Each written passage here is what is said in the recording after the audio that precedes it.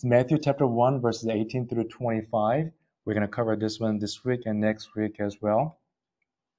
And last week's conclusion was about keeping our hearts. Based on the people that we looked at, they failed to follow the Lord because they were not able to keep their hearts in the right place.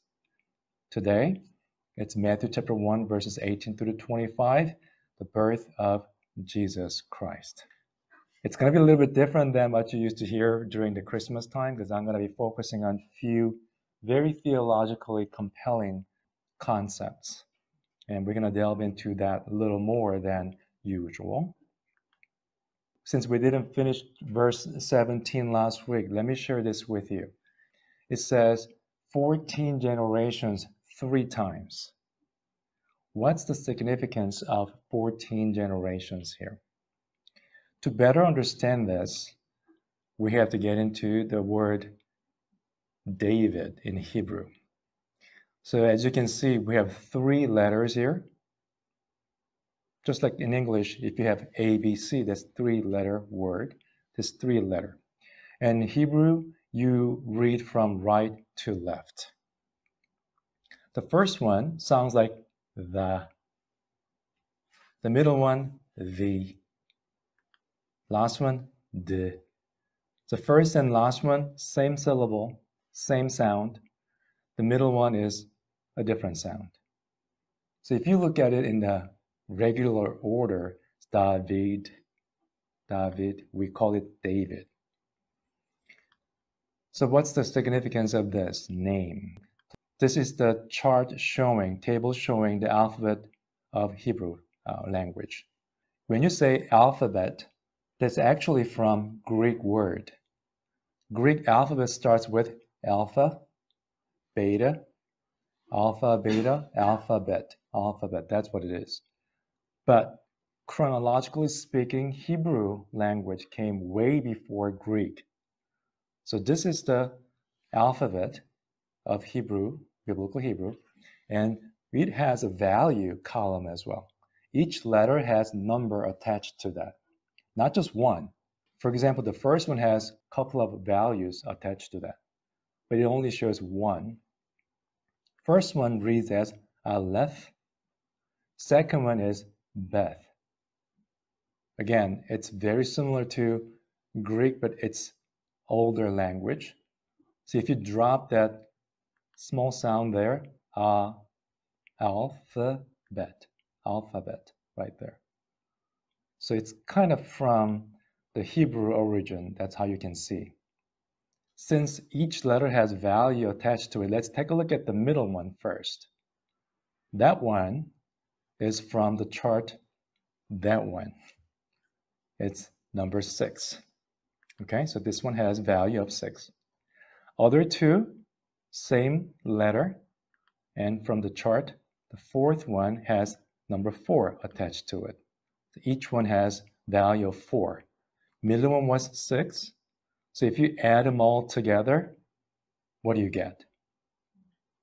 It's not a difficult question.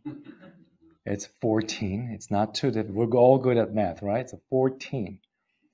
Hence, 14 generations, because verse 1 talks about David, King David, and throughout the gospel message and the Bible, we hear David over and over again. So this is one of the approaches we can see why Matthew mentioned 14 generations 3 times. Nobody knows exactly why, but some scholars study this one, and we come up with this conclusion. And funny thing is, David has 3 little words, has a value of 14, and it's repeated 3 times here. If you remember Revelation about the sign of a beast and then number 666, it's not about real number 666. You have to understand Hebrew, Israel, old, ancient way of thinking process. The 666 must have something to do with the name, the value 666. It's not real number 666. That's what we think. So if you see 666, whoa, that's not good. But that's the way we see or interpret that sign. But Hebrew readers, the Israelites, they must have looked at it differently. All right. before we get into Matthew chapter 1, verse 18, we have to look at the parallel passages from Luke to better understand what happened. In there, in the 6th month, Gabriel, the angel, came upon Mary. He says in the 6th month. What does that mean? 6th month of what? To better understand that, you have to look at the prior verses, especially from verses 5 through 25. It talks about Zechariah and Elizabeth. An angel came upon them and told them, you are going to have a child. They were barren. She was barren, but at their old age, they were promised to have a child whose name was John the Baptist. John, that's a Greek name, but it means grace of God as well. It's all about God's grace. And this one, the second bullet point says this, and he came to her and said, greetings, O favored one, the Lord is with you. When it says favored one, that means you are receiving God's grace. That's their expression of saying that. So, verse 18. Now the birth of Jesus Christ took place in this way when his mother Mary had been betrothed to Joseph before they came together. She was found to be with child from the Holy Spirit. So she became pregnant before they lived together.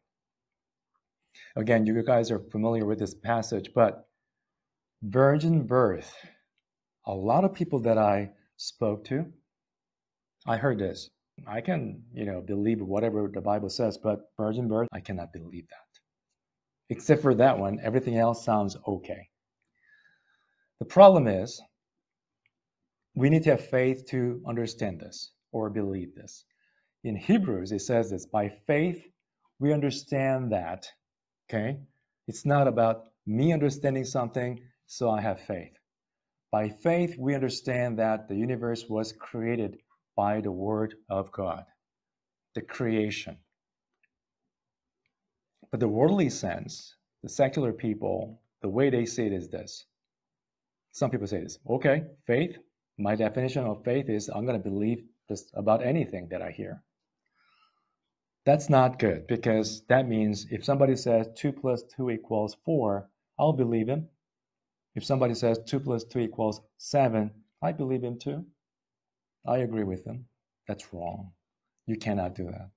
Some people say, oh, I like that person. He's such a humble person. He's handsome, so I'm going to trust him and listen to him. How many times did you get disappointed about this person who you trust? It happens all the time. And some people say, when I agree with what they say, that means, okay, I have my own thought about something. If somebody says something that I agree, then I'm going to believe that. That's faith. Or if I understand 100%, then I will believe it. I don't know about you guys, but sometimes when I was little, I was going to school in Korea, middle school, high school, some unimaginable math problems come to me. And what in the world is this? And some kids are so bright, they know exactly what it means. They know how to approach and solve that issue or problem. I don't understand, but they understood. Just because I don't understand about this problem, I cannot say that's wrong. How about the Christians? How are we supposed to approach this? Virgin birth or creation, whatever it is. We're supposed to believe and have faith in these things because it's in the Bible. Not because somebody told me, just believe, then you're going to be okay. No. Is that in the Bible? Is that what the Bible says? If the answer is yes, then we are going to believe. Okay, that's the starting point. In our daily lives, those two characters, I use it often, so you already know these two characters, right? My thought versus others' thoughts. The worldly perspective shows you this. There's no one absolute truth. I have my own understanding about something. That person or they have other understanding about the same subject matter. This is how I see it. My parents see it differently. So we just agreed to disagree. It's all relative, different approach. I'm right, he's right, she's right. Everyone has good points. We have to include all the thoughts. If you answer questions that way in your examinations, multiple choice questions, hey, they all have good points. I can answer any way I want to, and I'm going to get 100%. Try it and let me know what you get. And a lot of people say, you got to change. It's a new norm, or it's an improvement from the old way. A lot of people say that. Lastly, it's relevant for today's world. Bible is old-fashioned, outdated. It's not relevant to me anymore. And that's why a lot of people go to church, don't even bother to read the Bible or meditate on it. But those are all worldly standards and perspective. For us, Christians, we have to put the Bible in the middle. When we do that, what happens is this. There's one absolute truth, meaning we have the same starting point. Let's say 2 plus 2 equals 4. Whoever comes into the room, when somebody looks at it, that's the correct answer. It doesn't matter who you are. It's equal to everyone. Bible is the same thing. Bible is the standard, the absolute truth. It doesn't change. No matter who you are, we are going to come to the same conclusion. And it's transformative. If you follow the Bible, then you will be able to truly improve yourself. You're going to be a different person. I've been coming to church all my life, basically, but I didn't become a Christian until after I turned 36. It's been a great journey. I'm so excited about this journey, and then I'm so happy that I see you guys all the time. It's transformative. It's a different perspective about your life. And it's a constant. It doesn't change. The Bible does not change.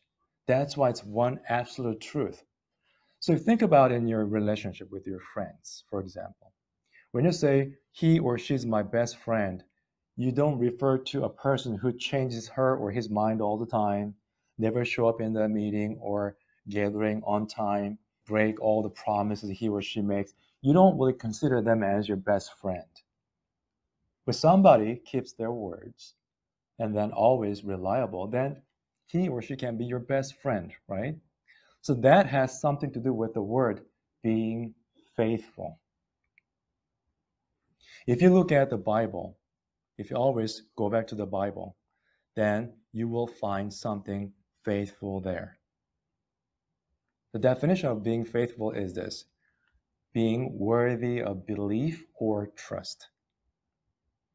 Bible is it, the Word of God.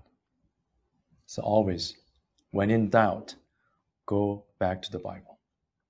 Don't make a mistake like Rehoboam. We checked about his adventure last week.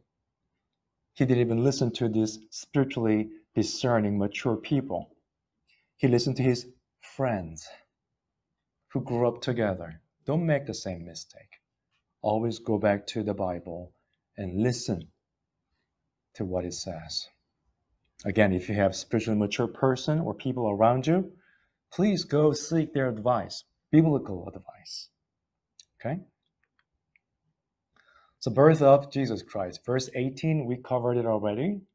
And from there, we talked about virgin birth. And Joseph found out. He found out she's already pregnant. They're not together yet. So he was unwilling to put her to shame.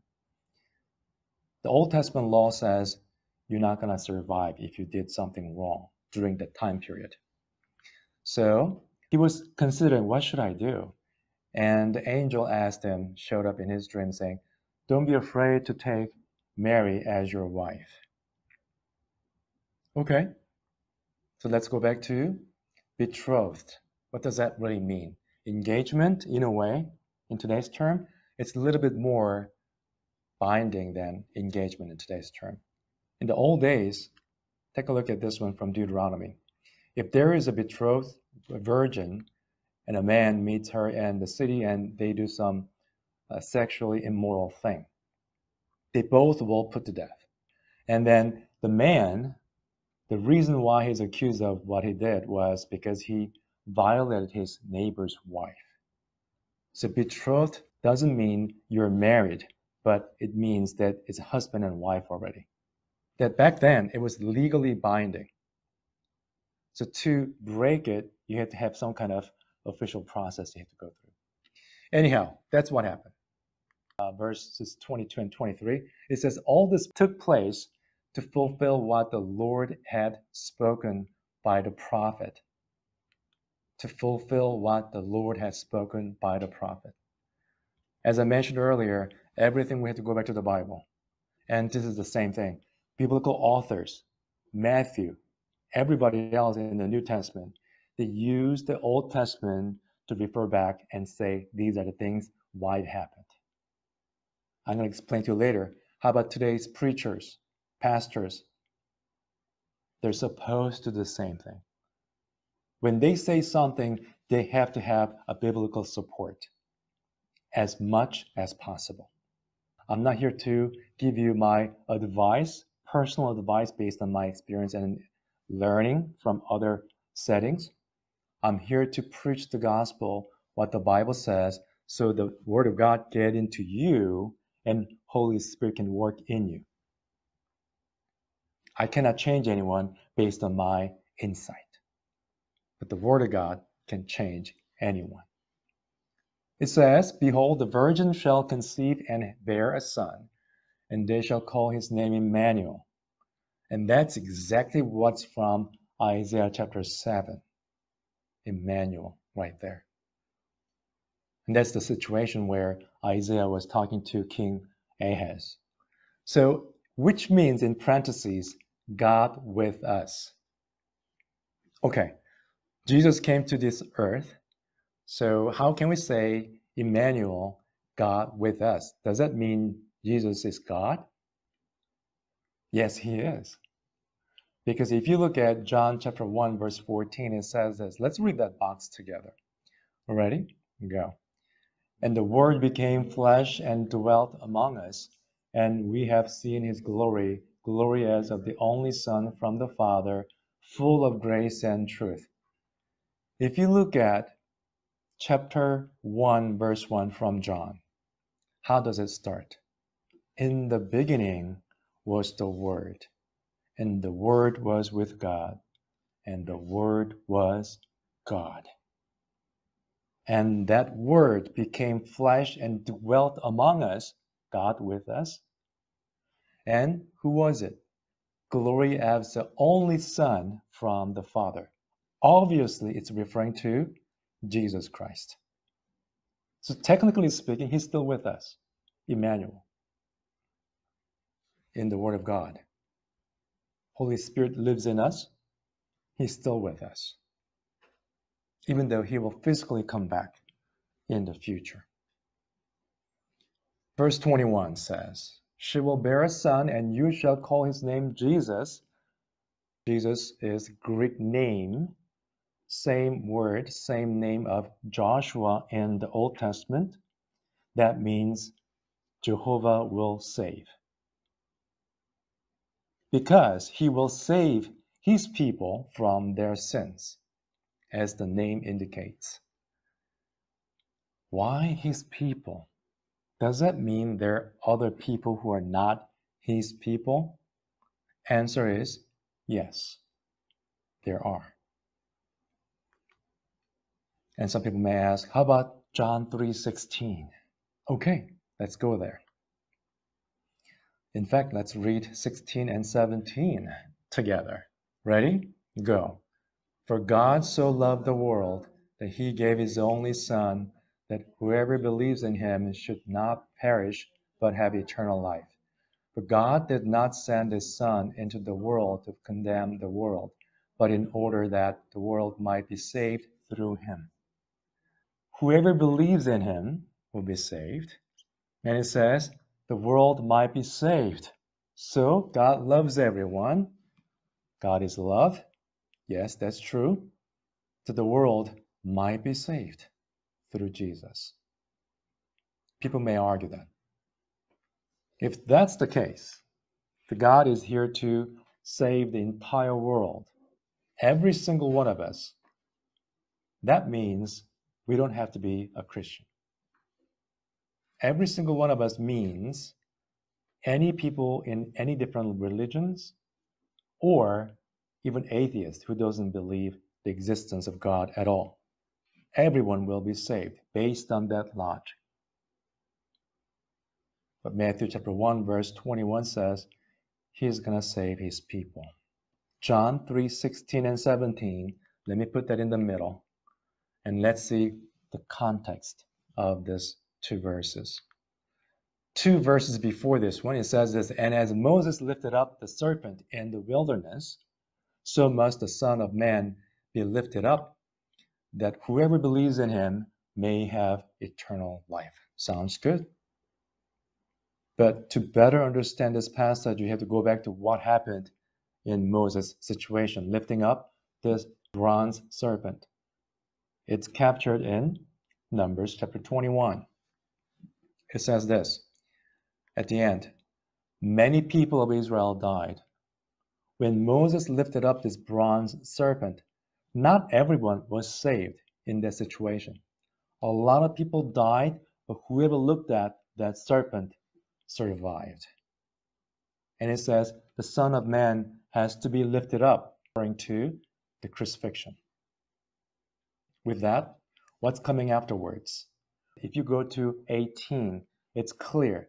It shows two different groups of people. First one is whoever believes. And the second one is whoever does not believe.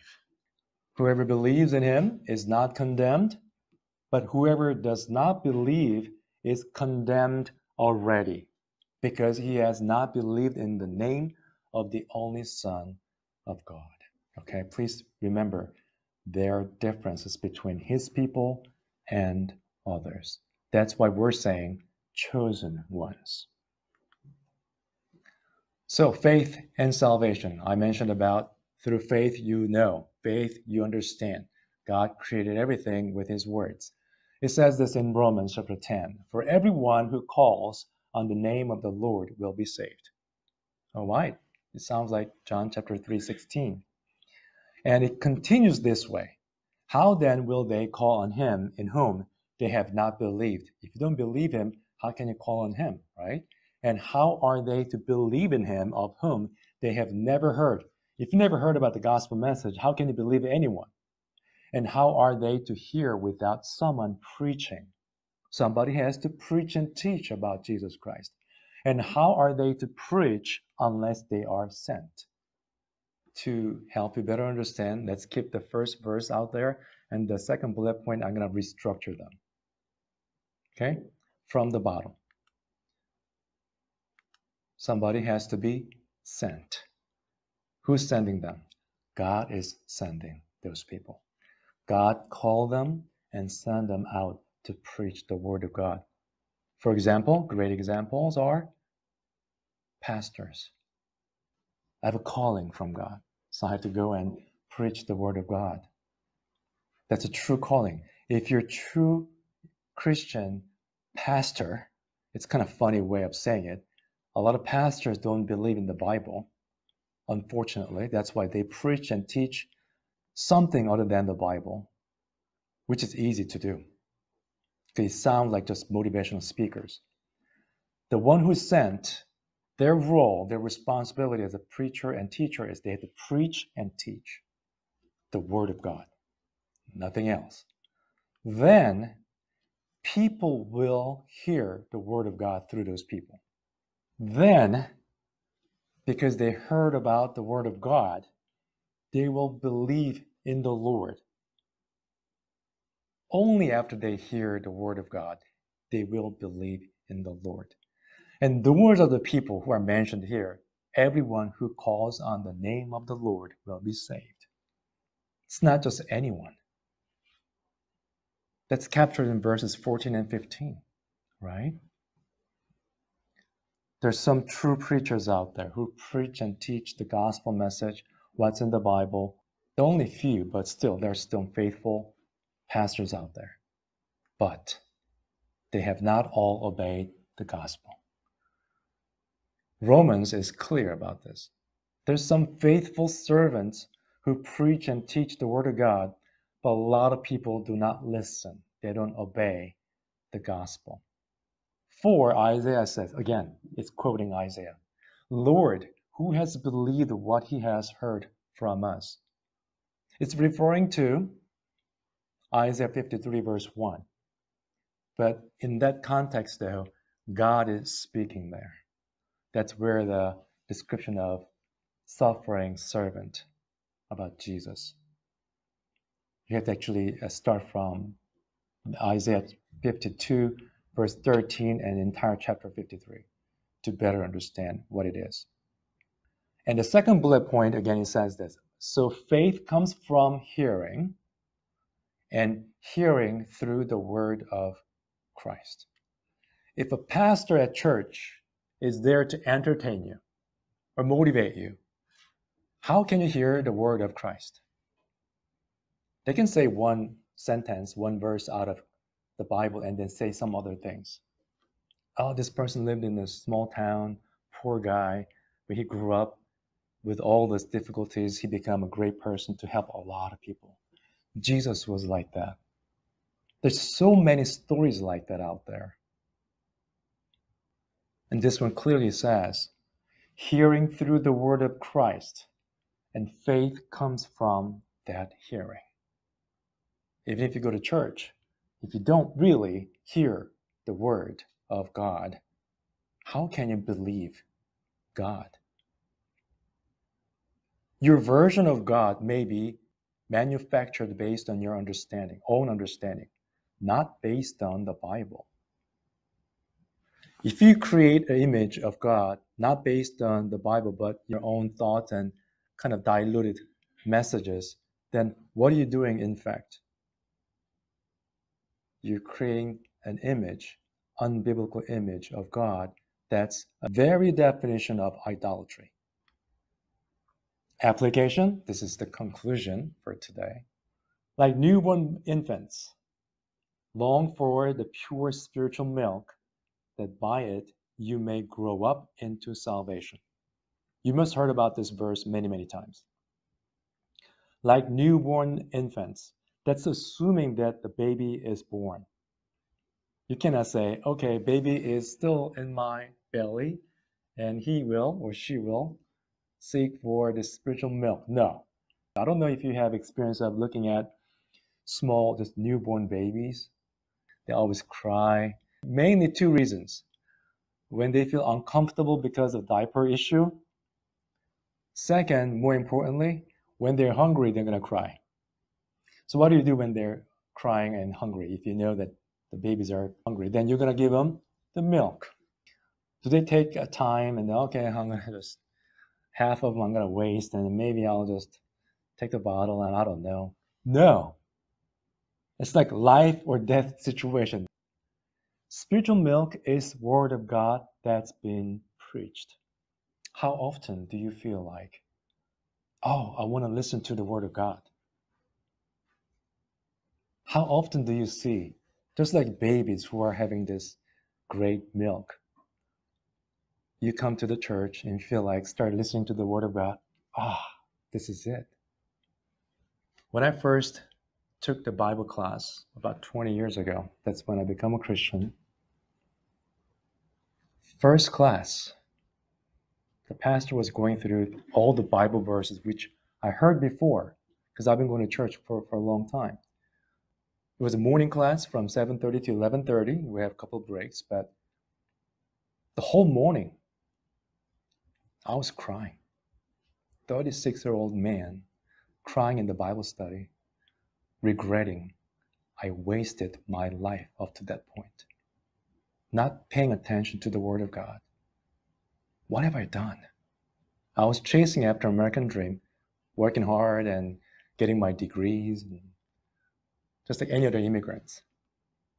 But to me, that was wasted time. I'm not saying you had to quit working hard, you had to quit studying hard. You gotta do the best you can as a Christian. But there's something more than just working and studying in our lives. Because it says, second half, if indeed you have tasted that the Lord is good. It's a conditional statement, grammatically speaking, and the translation is correct, but it's not really a conditional statement because it says, like newborn infants. It's assuming that you're already born. When you become a Christian, how do we describe that? I'm born again. It's been 20 years, but I'm still like baby. That's not normal. It cannot happen that way. If you're truly born again Christian, you're going to grow. It says, like newborn infants long for the pure spiritual milk, that by it you may grow up into salvation. You're going to grow up spiritually. There's no way you can stay still. If somebody does not grow for 10, 15, 20 years, something's not right. Spiritual growth, same thing. We tasted that God is good because He forgave us, He saved us. Then our response, natural response as a newborn baby or infant, is to long for the Word of God. And that'll make you grow spiritually, so you can also impact other people's lives with the Word of God and the way you live. That's going to transform you as well as others.